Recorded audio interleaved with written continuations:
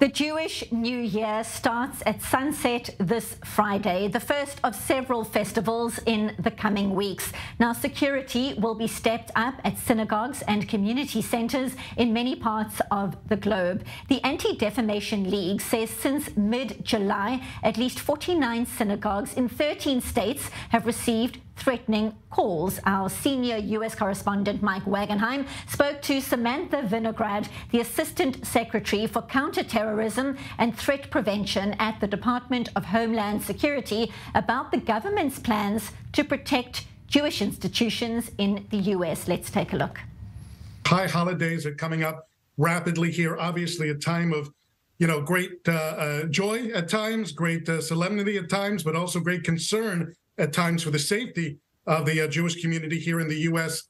As far as the federal government is concerned, what type of action plan is in effect here to make sure that the terror attacks against the Jewish community are taken care of and are prevented?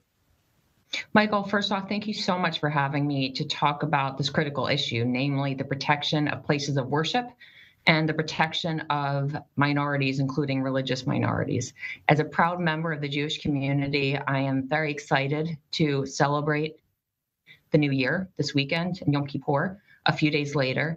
And from a professional perspective, I can tell you that the federal government, working in close concert with our colleagues at the state, local, tribal, and territorial levels, not to mention with foreign partners around the world, is taking every step possible to ensure that members of the Jewish community are able to observe the high holy days safely.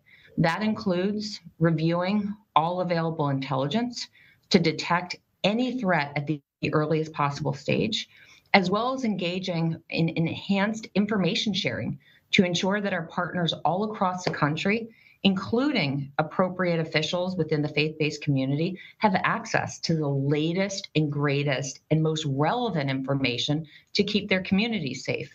We also invest heavily in working with members of the faith-based community on physical security protection, in addition to getting the information they need to stay safe.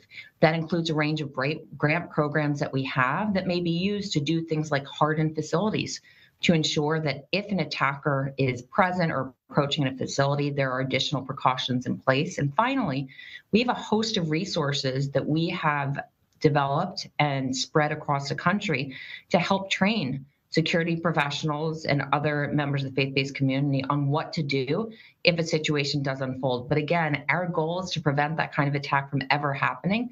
No member of any community should be worried when they go to observe their faith, and we're doing everything to make that a reality.